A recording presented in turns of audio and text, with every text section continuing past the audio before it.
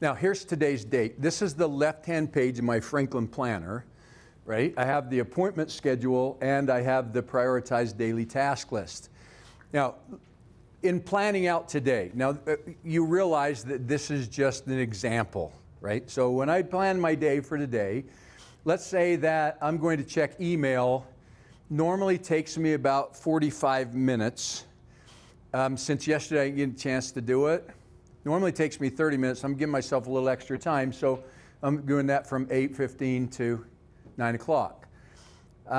We have a communication plan team meeting from 10 to 11, and then from 11:30 to 12:30, I'm meeting with Angela Stevens.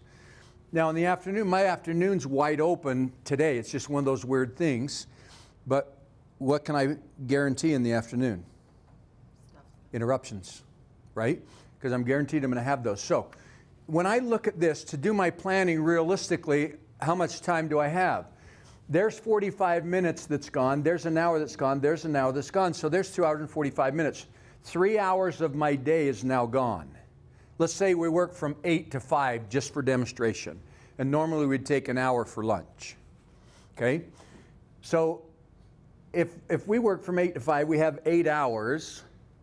3 of it's already gone. That means I only have this much time to do tasks, right?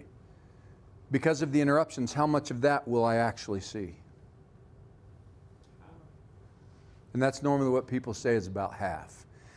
So let's be optimistic and say I'm going to see 3 hours. So I'm only going to plan 3 hours worth of task. Doesn't that make sense? If that's all the time I will see, that's all the plan that or task I will plan. Okay, so I'm just going to make a list of these, thinking about how long these tasks would take. Some of them don't take very long. And I make a list of tasks, and then I'm going to prioritize these. Remember the steps? Make a realistic list, give them value, and then give them worth. So let's give them the ABC. Now, A was what? Vital. B was important. C was optional. Okay. So daily planning, we're going to give that an A. Until that becomes a habit for me, the daily planning is the most important part of my day. Okay, buy the gift. I messed up. I was supposed to do something for my bride, and I didn't. And now I'm in the doghouse. So on my way home tonight, I'm going to buy her some daisies. That's her gift. She loves daisies. Just makes her happy. Okay, A, B, or C? It's an A, right? Okay, call literacy administrator. That is the project we're working on. That's an A because we're up against the deadline. Finalize the report. I got a jump start on that, and that's a B. If I don't get to that, that's okay, but it's important that I do it today. Reading the professional journal is a B. Wendy is a C because she said, could you help me with just get this information? It's not really pressing. She said, but maybe I can find it on my own. So I give her a C. Call the travel agent is a B. 10 pages of the Building Better Teams book. What is that? It's an A, right? Because that ties into personal goals. And then 20 minutes of elevated heart rate. A. Okay, so we've given them value. Now let's give them order. Let's look at, we have 5 A's. Okay, which of those would be first? If I do my planning in the morning, right? If I do my planning at night, that would be a 5. Does that make sense? Sequence. Okay, so let's give it A1. What's next? Now, buy the gift. I'm doing that on my way home. Literacy administrator, the 10 pages I'm doing in the morning because, or I'm reading that to, that winds me down at night. And so the 20 minutes of elevated heart rate, I do that in the morning before I go to work as well. So I'll give that the A2. Does that make sense? So I'm just thinking through, okay, what's the order for these? Then I'll call the literacy administrator as soon as I get to work. On my way home from work, I'll buy the gift, get the flowers. And then tonight, just before I go to bed, I'll read the 10 pages to wind down, and that relaxes me. Okay, of the B's. I want to call the travel agent first, then I'll finalize the report, and then I'll read the professional journal, and there's 1 C, so it gets C1. Easy enough? I mean, you just get in that mode, you do it very quickly. Now, notice we do the prioritizing here, and these symbols at the top of your page, we're just going to cover what each of those stand for. So we've just done our daily planning. That's all complete. So we just put a check in the box. Does that make sense? This check means that we've taken care of it. I do my 20 minutes of elevated heart rate. I do my exercise right after I've done my plan. So I get a check in the box for A2. Now, A3, call a literacy administrator. When I call, I get a message saying that she is tied up in training until Monday. So I'm going to call her Monday. I won't worry about it today. So I'm going to move. What do? I plan her forward. So what's my first step? Before I put the arrow, what must I do? Flip to when you're forwarding. Okay, so I'm going out to Monday. So how long will it take me to find Monday's date? 1 second. Okay, let's see. There's Monday's right there, the 20th.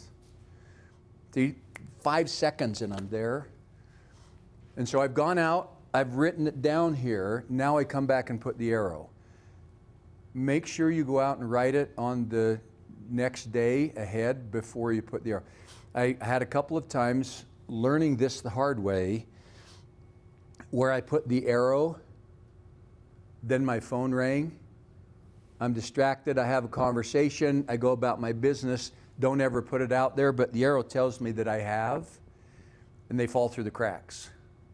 Make sure you get in the habit of going out, writing it down on the day you're going to do it, then come back and put the arrow. The arrow's kind of like your mini check mark, telling you you've planned that ahead. Okay, let's see. So A4 is next, but we're doing that on the way home, so let's go to B1. I'm going to delegate this task. Instead of doing it on my own, I'm going to delegate this task to Betsy. And so I simply put Betsy's initial out here to the side of the box. Now, once I talk to Betsy and she says she'll take care of this for me, I now put the circle there that tells me she's accepted responsibility. Now, each time I look at this during the course of the day, that tells me that it requires some follow-up, doesn't it?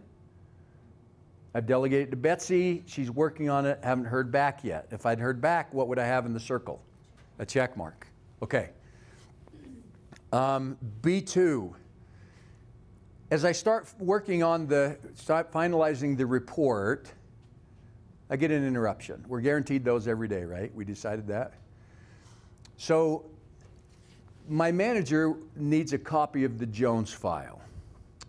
I'm saying, okay, when do you need this by? And he said, well, we need it right now before our meeting's done. And so what priority does this get? This is an A, right? And so I draw a line where my original list ends. I always draw a line right there, which tells me this is stuff I've added during the course of the day. That's just something that I do that kind of gives me a feel of what gets dumped on me as I go through the course of the day. I give that an A, and what's the sequence on this? 1 we've done, 2 we've done, 3 we've moved forward, 4 is coming up. So I'll give it another A3. Now, to tell me that I've got another A3, I just put a little asterisk beside my 2 A3s. So, see, if I'm looking at my list saying what to do next, and I look at the A3, and then go on to A4 instead of skipping this, that tells, oh, there's another one of these, and that sends me to copying the Jones file. It's just a dumb little thing that I do, that I've learned how to tweak that. So the finalizing the report, so I don't forget to come back to it, I just put a dot there. Tells me that's been started. Now, once I copy the Jones file, give that to my manager, I get a check in the box for A3. Okay, let's see. B2, in the process of speaking with my manager, Wendy walked by and she said, by the way, I found the information, don't worry about it. So what are we going to give her? Yeah, I could cheat and give her a check because the checks are high morphine potency, right? That's the endorphins. But I didn't really do anything, so I put the X. The X is designed there. If you want to put the check, go ahead and cheat. It's fine. Okay. Now I finalize the finalize the report. The dot will disappear with a check. Next is B3. I read the professional journal. I get a check in the box for B3. Now we have 3 things left. What are they? Okay, the gift, right? And what else? Call the travel agent. The travel agent has to be dealt with, right? Because that circle is still open. And reading the 10 pages. Now I realize that Betsy's not going to get back to me today, so I'm going to go over to tomorrow's date and write her name in there. And once I have her out on tomorrow's date to follow up with her, what do I put in this circle? The arrow, right? We've now planned that forward to another day. Excellent. I buy the gift on the way home. I get a check in the box for the A4. And then I read the 10 pages of the book before I go to bed, and I get the check there. Now, that's a pretty good day, right? Got a lot of stuff done, important stuff. We added 1 or 2 things. Are you all okay with the basic symbols? Okay. Now, here are the 3 things that give me the best return on my investment for me. Buy the gift, because it's repairing a relationship, right? The 10 pages of the Building Better Teams and the 20 minutes of the elevated heart rate. Why do they give me the highest return? Because they come back to my goals, right? And tied directly to my governing values. Okay, excellent. Okay, right-hand page. Tom Green is a business associate of mine, and he calls me on the phone. So I simply open my planner out to the right-hand page of today's day, and on the right-hand side, I write number 1, Tom Green. Okay? Here's what he tells me. There's a meeting in his office on the 9th of August from 9 to 11. He gives me the location, the address of the office where we're holding the meeting. He wants me to invite Jane and bring a copy of the report. Okay, now I've captured the information. I want to be able to have it come back by itself. So we're going to walk through this process called the 30-second rule. Anyone want to guess why I call it the 30-second rule? It comes after the 31st rule. No, I'm kidding. No, you're right. It takes me half a minute to do it. The idea of this is it's done very quickly. Okay, so let's, and I like to jot down, for me, I like to just jot down what time it was we had the conversation because I can have a little bit of fun with that as well. Or they say, well, I don't remember when we talked. Well, I can go back and say, well, it was on the 16th of July. It was on Thursday at 2:10 in the afternoon. Oh, what happens to my credibility, right? Okay, so here's the 30-second rule. We ask these 3 questions about this information. Does this information have a date that I will need this? Is it an appointment? Is it time specific? Does it require me to be there? Are there tasks associated with it? It's that simple. Okay, in fact, let me put it up here so we can walk through this together with it. Which color do I want? I want this one. Okay, so number 1, date. Number 2, is it an appointment? Number 3, are there tasks? Okay, let's walk through it. Does number 1 have a date? When is it? Now you're going to have to participate with me, haul our stuff out. When is it? August 9th. Okay, August 9th. Is it an appointment? Yes. Okay, so I want to go to my monthly calendar. Now, where's my monthly calendar? Turn in your planner to the monthly calendar for August. Have it right there? So in August, on the 9th, I go out and I put Tom's name, 9 o'clock, and I reference in parentheses to 7/16/1, which is the date and the item number on the daily record of events page. Okay? The parentheses will always send me back to my original information. July the 16th, item number 1. Does that make sense? Okay. 3 months, right? So I have the current month, the previous to reference back to information I've written in the planner, and a month ahead to plan ahead into. So do I have this page in my planner? Do I have August pages in there? Okay, so August 9th is right there, less than 5 seconds. And so here's my calendar, my to-do list. So I'm going to go out here and I'm going to write Tom at 9 o'clock and block out the 2 hours of this meeting. Again, referencing back to July 16th. Tom's office, I figure, is going to take me almost a half hour to get there. So I like to just block out a half hour ahead and a half hour after, just to give me that time to travel. Okay? Where else would we put this on a calendar? Are you guys using Microsoft Outlook to schedule meetings? Would I make sure that it was in Outlook? If other people need access to your schedule, you'll have a duplicate calendar.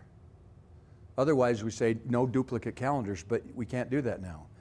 We have to communicate that with other people, whether we do it online, whether we do it on your phone, however you do that. If you have an electronic calendar, make sure you keep it current. Okay? Question number 3. Are there tasks associated with this? What's the first one? Invite Jane. Okay, let's do that Monday. Is that okay? So let's go out to Monday's date, which is the 20th of July, and I'm going to put Jane's name there in reference to July 16th, item number 1. That's all I need. Because where's it going to send me? On Monday, when I do my planning, I'll look at that and say, what's Jane's name doing here? And, right, it will send me back. Okay, what are my other tasks? Now, the report's pretty much finished off. I just want to take a look at it and make sure I have access to it before I go to the meeting. So I'm going to do that 3 days before. Is that okay? So let's go 3 days prior, which would be what date? August 6th. So we go to the 6th of August. I write ABC report and reference back to the original information. Okay? Each time the parentheses sending me back here. Have we taken care of everything now? So I put a check beside number 1. When I look at the right-hand page of my planner for information that's there, so when I look at yesterday, the 4 entries that I have in here for yesterday, I have a check mark beside all 4 of them, which means that I've done the 30-second rule with all of that. It's out where it needs to go. If when I do my planning in the morning, I look at this and one of those is not checked, it means I need to finish and take care of it. Does that make sense? That's just my checks and balance, no pun, checks and balance system, right? Okay, when's the first time that we're sent back to this information? First time? Monday. What's going to show up Monday when I do my planning? Now say, why is Jane here? Where does it send me to find out? Back 4 days to the 16th, and how long does it take me to find that? 5 seconds. Tops. Right? And there's the information. Oh, that I need to invite Jane to this meeting. Okay? When's the next time it comes back?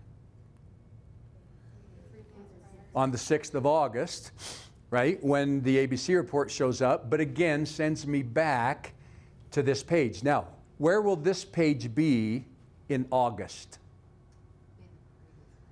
Still in my planner, right? Because I have the previous month to reference back to. So 5 seconds, I'm back to the original information. Okay, what if this information, so are you all okay with that? Yeah. The thought process? Okay, what happens if instead of August 9th, this meeting's on October 9th?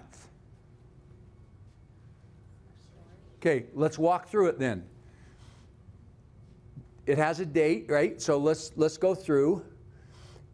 30-second rule. Does this have a date? October 9th. Is it an appointment? So we'll go to the monthly for October and we'll put in the reference.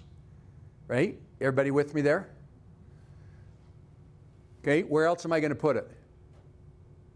I put it on the monthly. Do I have this page in my planner right now? Where is it?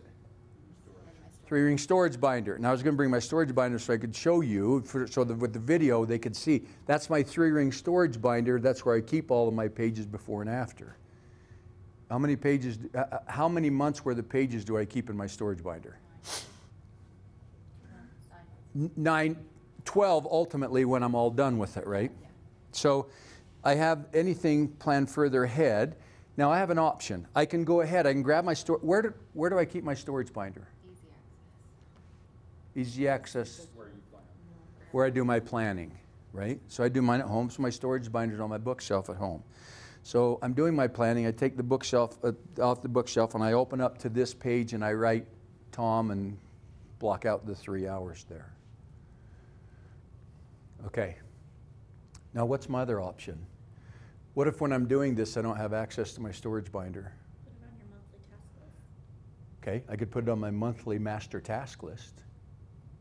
That's actually, I hadn't thought of that before. Good idea. Or what will I not do here? I won't check number 1. So when I'm on the road, if I have something that goes out further than the month I have in here, when I get home, I want to check, just make sure all the numbers are checked on the daily record of events page. Because if there's not a check by one of those, it means I've still got to do something with that one before I earn the right to check it off. Does that make sense? Okay. So October 9th, we've gone out to October. When are we going to invite Jane to this meeting in October? Still Monday, right? We want to let her know as soon as we can.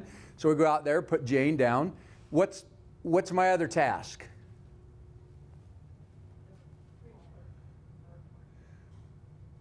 What is it? ABC report. Okay. Now, the ABC report, we're going to give this a week. Since it's that far out, I want to check on it a week in advance to make sure that we're all set with it if it needs some work. Is that okay?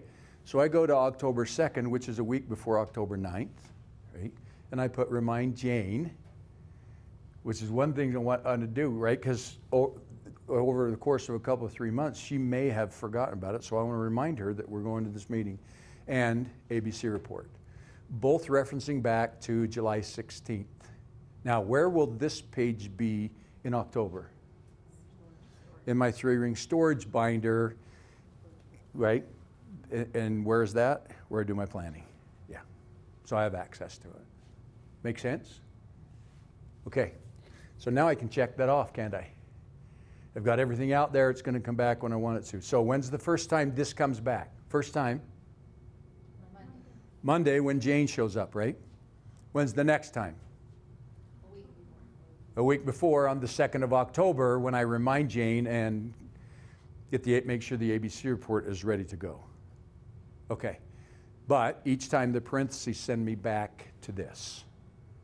Are you all okay with that? Yeah. Parentheses are killer. I mean, when I learned that, it was like, oh, whatever it is. What's the word I'm trying to think? Okay. Now, what if the information isn't written on the right-hand page of my planner? What if I'd got an email with this information? Can I still walk through it this way?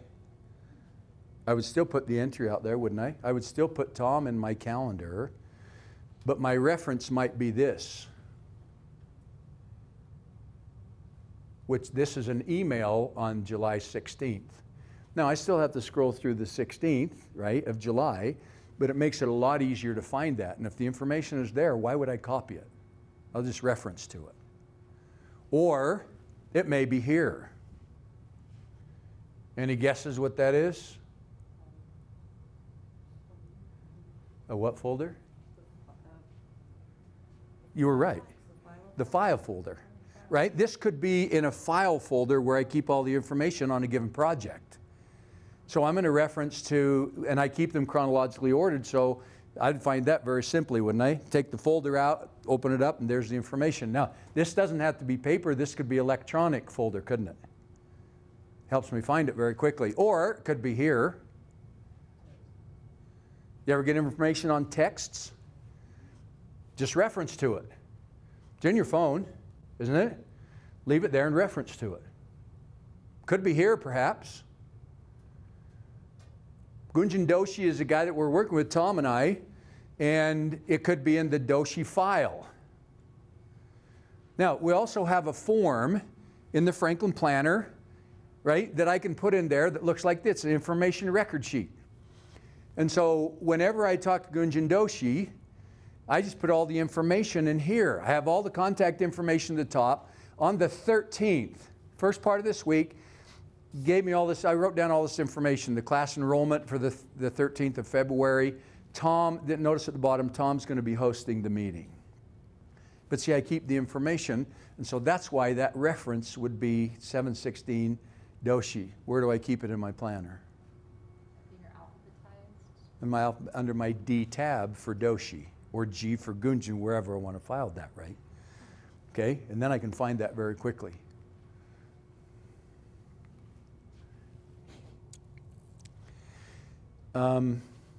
My wife's a snooper. She's not going to be able to see this video, is she? My wife is very curious, and so she's always looking, as we're coming up on a special event, like a birthday or an anniversary or something like that. She's always snooping around the house trying to find what I bought her in advance. She's very inquisitive that way. And she's very good. I've found the perfect spot. I bought this gift for her. It was really cool. She was going to love it, but I didn't want her to see it early. I found the best place for me to hide this. I have a big box under our bed where all of my college and high school sports trophies are. And anytime she pulls that out and looks at it, I go, let me tell you where that came from. That thing slammed shut so fast. So I know she doesn't look in there. So that's where I hide the stuff. She came to me and she said, "Who's Bub?" I said, "What are you talking about?" She said, "Bub, who is he?" I said, "I don't know anybody named Bub. What are you talking about?" She said, "You have him written in your planner." I said, "Really?" She said, "Yeah, it says gift and then his name written next to it." Then it clicked. I said, "Oh, it's not Bub, it's not a person. It's where I hid your anniversary gift." She said, "Where is it?" I said, "I can't tell you." Because then I'll have to, this is really a good place, and if I tell you, I'll have to find a new place, and that'll be tough. But it's the box under the bed. So you can create, see the parentheses will always send me where the information is located. Where is the gift? It's in the box under the bed, right? I didn't think of that right up front, but when the word gift gave it away. And so you can create your own. Remember, the key to the system is the reference in parentheses will always send you back to the original information no matter where you store it. Does that make sense? So we can find the information that we need very quickly. A lot of people use this system in their, not even using paper at all. They've learned to use their reference in parentheses in their electronic system because it always sends them where the information is located. But it makes it deadly in the planner. You're familiar with the index? This is the very first filler page of each month. Right behind the monthly calendar tab, the very first page, it's just a lined page. It's where I write down references to information that I don't know when I'll need them. Let's say we're doing the 30-second rule. The first question is, does this have a date? And let's say that this doesn't have a date. But will I need it at some point? Probably. But I don't know when. And so what I'll do is I'll go out to my index for the month of July. I'll put the 16th and Tom Green with the meeting locations. If I ever need to know the meeting location where we met with Tom Green or where we're planning to meet, I can find that in my index. I don't have to go through page by page. I only have to look at one page that month. Does that make sense? The index is just to give me a reference to information, important information I've written in there for that month. On the back side, right across the page on the left-hand side, on the back side of your monthly calendar tab is the master task list. How many of you use that? The master task list is a list for things I want to do during that month. At some point, I haven't decided when yet. Lube oil filter. How often do they suggest you do it? Yeah, every 3 to 4 months. So I do mine every 4 months. So if I do, let's see, July, August, September, October. So October, 4 months out, I'll turn to my master task list and I'll write LOF for lube oil filter. That's all I put there. all during the month when I do my planning, my weekly planning, I look at my master task list to see what stuff is sitting there waiting for me to come and get it. At some point, I need to put that on a daily task list and schedule an appointment. Does that make sense? You all okay with that? Okay. This is one of my favorite quotes of all time. Men do not care how nobly they live, but only how long they live. Although it is within the reach of every man to live nobly, but within the power of no man to live long. The whole idea of the Franklin planning system is for you to build the productivity pyramid, identify what your highest priorities are, your values, set your goals, things that you can do to bring your behavior in line with that. One of my favorite things that Hiram Smith, one of the founders of the company, the founder of the Franklin Planner, that he always did, he would always put his hand out here and say, here's where I really want to be. These are my values. I've defined the ideal. Here's where I'm at in reality. When my daily activities are in concert with my highest priorities, I have a credible claim to inner peace. And remember, we defined inner peace. Well, what did inner peace? Inner peace is having what? Do you remember? Serenity, balance, and harmony in our lives achieved through the appropriate control of events. And that's, folks, that's what it's all about. The planning system not only helps me plan for the important things in the future, but it also becomes a journal for stuff that I've done in the past that was important to me. This is priceless for me. In the 35 years now that I've used a Franklin Planner, never have I lost information that I couldn't find in here that I'd written in here. Can I tell you how many times I've lost information electronically? Because of a glitch. It's a tool designed to help us take care of the stuff that matters. So the Franklin Planner, this is paper technology. Technology is a tool that helps us to become better. And sometimes we don't look at paper as a technology, but by definition it is. And so the Franklin Planner is killer. I mean, the reason I love it is because it's worked for me for 33 years, and there are times that I kind of fell off the wagon, right? When the electronics first came in and everybody's using electronics, I wanted to use electronics. Got away from this until I got burned a couple of times and I came back. So if you have any questions on the mechanics of the planner, on the end of the video clip, we're going to put a follow-up where you have contact information for me. If you have questions on how we can, on what we've talked about today in any way, please don't hesitate to holler at me and let me help if I can. So thank you for your participation. It's awesome being with you, part of my family. So great to have you here. So it's been an honor for me to be able to share this information with you. The Franklin Planner is back, and we've identified these 3 key words that focus. Now think of the words as you read over those. Powerful, relevant, vital. What do those words mean? Right? We're focusing on the things that really matter most, and this is a tool that will help us to do that. If you have questions of any kind, or if you would like to, ask questions for that your team might have with this, please don't hesitate to holler at me. Let me help however I can. We'll put the tagline on the end. It's Gary Richins, and is my name, and my phone number and my contact information.